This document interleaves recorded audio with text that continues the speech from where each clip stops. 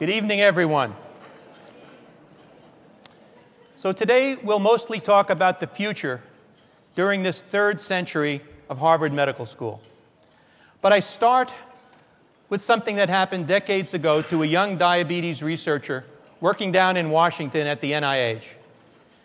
At the time, his research group was baffled.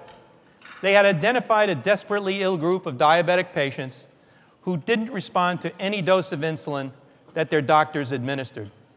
And nobody could figure it out. But unless they did, these patients would likely die. One day, the young researcher had an idea. He told his mentor, some of these patients have autoimmune features.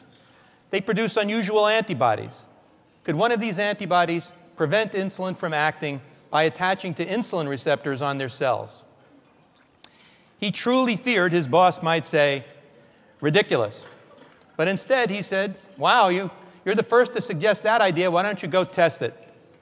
So the next night, after doing a quickly designed experiment, this researcher sat alone in a little room besides the gamma counter, and he waited for it to spit out his data, and he was both thrilled and terrified. Now, by now, you've probably guessed that that young researcher was me. I had gone to medical school planning to become a practicing doctor, but I had an amazing mentor named Solomon Burson. And he was both a great doctor and a brilliant scientist. And working with him got me excited about research. In fact, in addition to learning from him, I actually dreamed of being his colleague for the rest of my life. And one day he said to me, you really should go to NIH to pursue research. And I know just who you should work with. And that comment was why, back in 1974, I was sitting in that room. No, I won't tell you right now if my research idea was right, at least not right now, but because what's really critical to understand about research is this.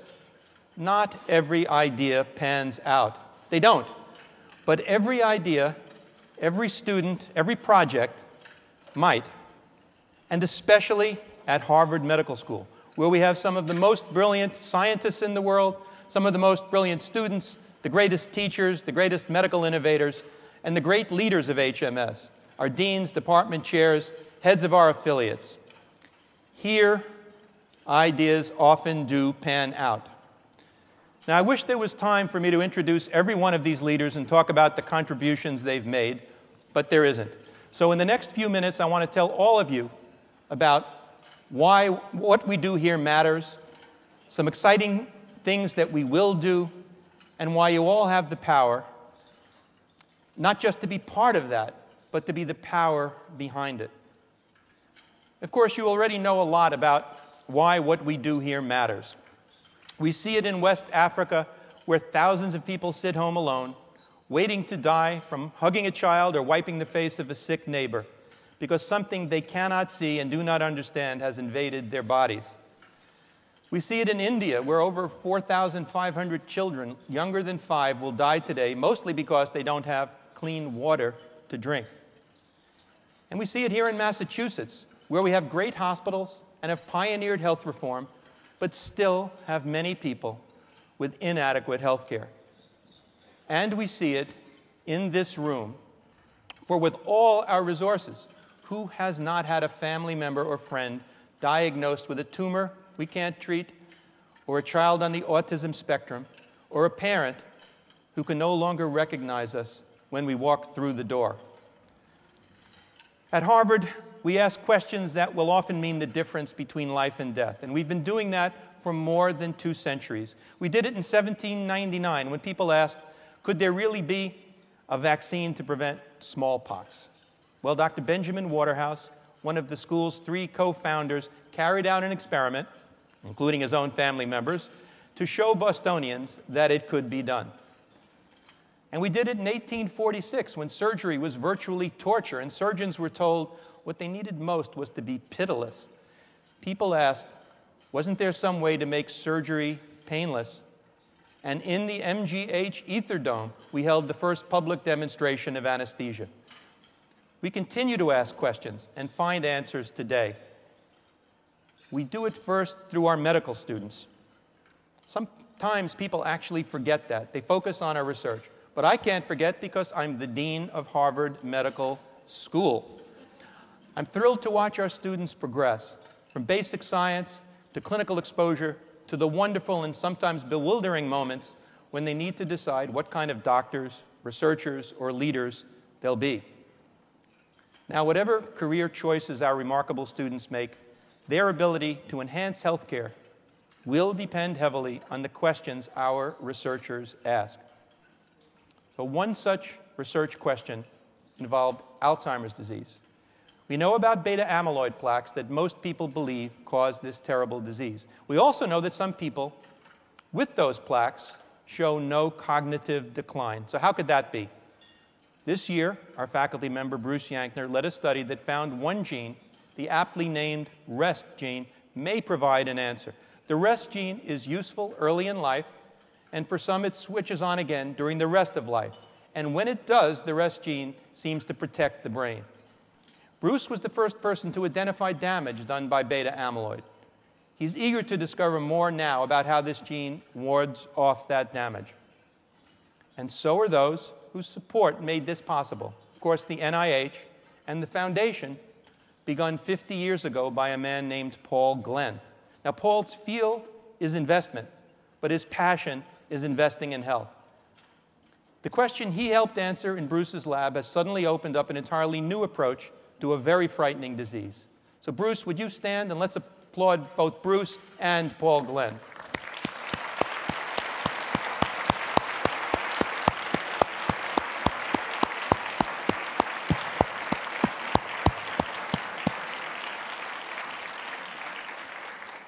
So another question revolved around a critical global health issue that reminded us that not everything happens in labs. Take Rwanda.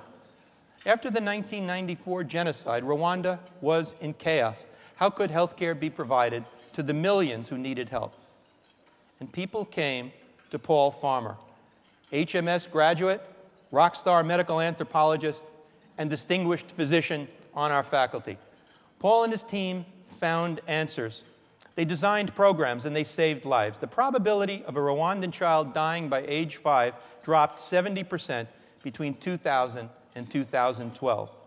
And now Paul is helping to map out the world's response to Ebola. Paul, would you stand?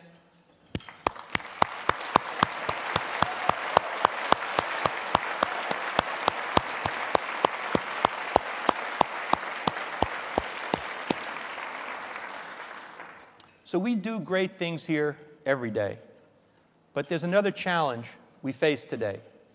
Even at Harvard, this pulsing ecosystem of energized people able to educate, innovate, and discover. Yes, even at Harvard, we cannot fund everything we should and must.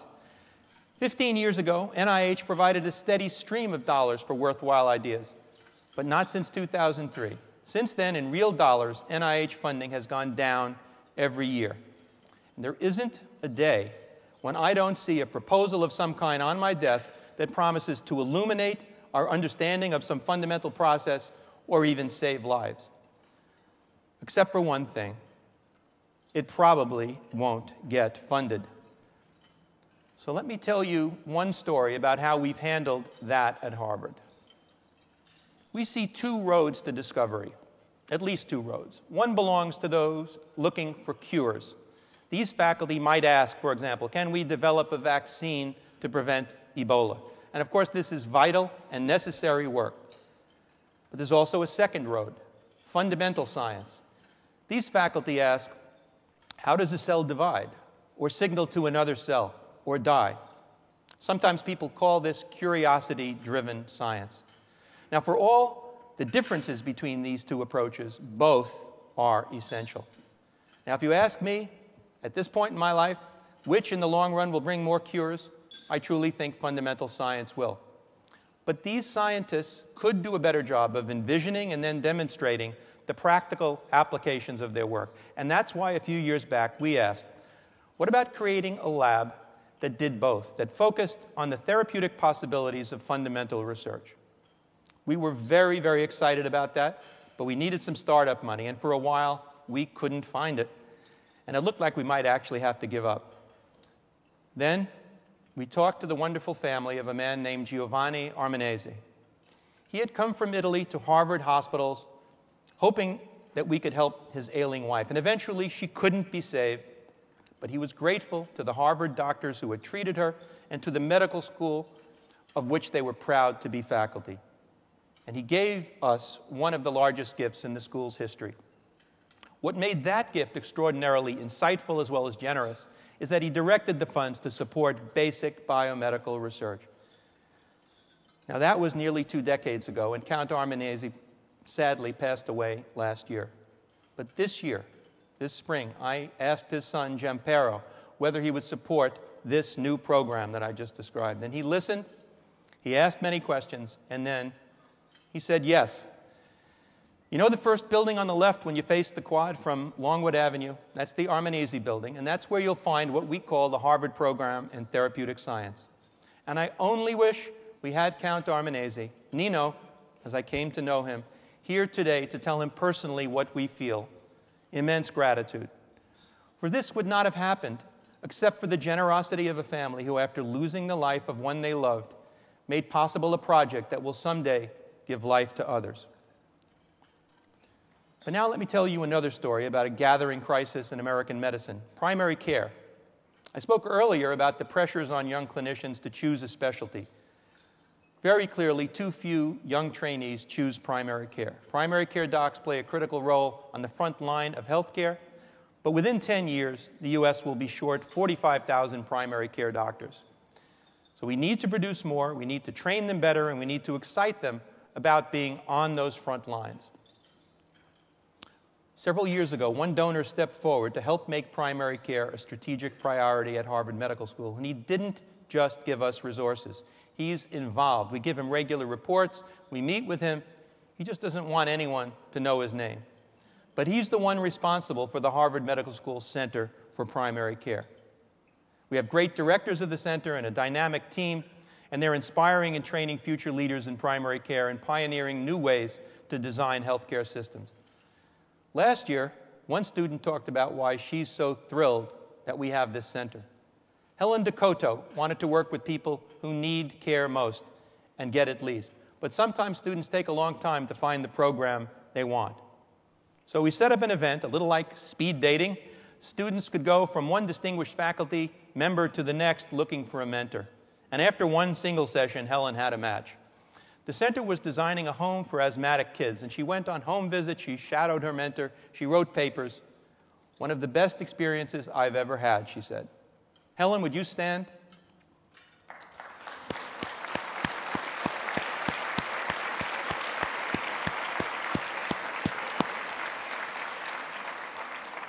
So Helen is grateful to many people.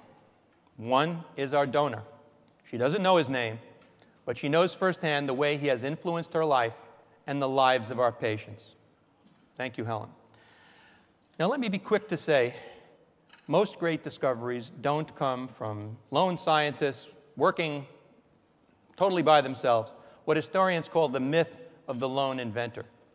To paraphrase Isaac Newton, we stand on the shoulders of others. Let me be also quick to say that we don't see results overnight, although we'd love to. After all, tomorrow is the 348th anniversary of the world's first successful blood transfusion. That's right. November 14th, 1666, and we're still working on doing that better. Let me also be quick to say that unfortunately, research, even the best research, doesn't always succeed. Even when our insights into a puzzle are correct, they don't always result directly in a therapy. Now, why is that? Because we're missing another part of the puzzle. So take an area of my own research, obesity. We know infinitely more today about the causes of obesity than when I was a student. But now, there are 3 times more Americans who are obese.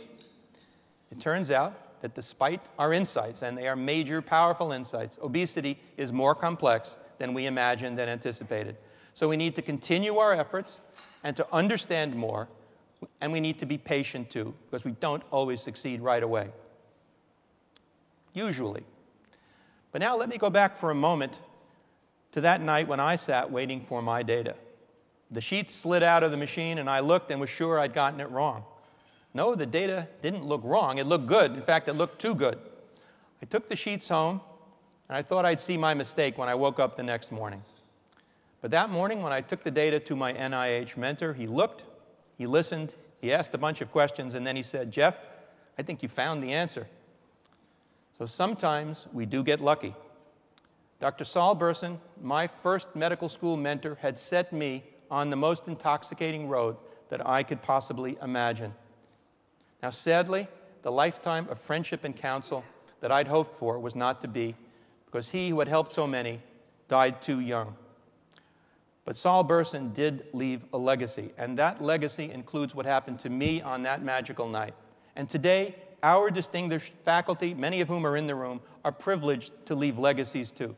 They train hundreds of young people who are working and hoping for the same kind of magical moment. We ask you to share that privilege with us. We ask you, our faculty, our funders, people we hope will become our funders, to leave your own legacy. It might be understanding the causes of Alzheimer's disease, cancer, or diabetes. It might be helping solve the crisis in primary care. It might be restoring the healthcare systems in West Africa or our own country. Be part of our team. Just like the Patriots, the Celtics, the Bruins, and the Sox, every player counts. So I ask you to become a player. Today, in every building, down every hallway, in every lab, I see young medical and research students dreaming what I dreamed. And in many cases, all they need is one person with the resources to help. You can be that person. You can help a researcher with an idea about enhancing medical care around the world or around the corner. You can be the person whose resources permit someone in a lab here to answer the question, why do nerve cells die? Or why do cancer cells die? Or why do they proliferate? You can be the person to help a student like Helen Decoto treat a vulnerable, asthmatic kid and discover what she wants to do with the rest of her professional life. You can be a person like Giovanni Armanese with the means to create a building where people unlock the mysteries of a cell, find cures for those who are sick, give life to those who would die. Join us. Become part of our team. There isn't a day that I don't cherish the gift that Dr. Burson gave to me. You will discover that gift by a gift that you present to our students. Offer your hand, offer your help, so we can enter this third century of Harvard Medical School poised to contribute not just discoveries, but doctors. Not just health, but hope to a world waiting, indeed hungering, for what our partnership can provide. Thank you very much.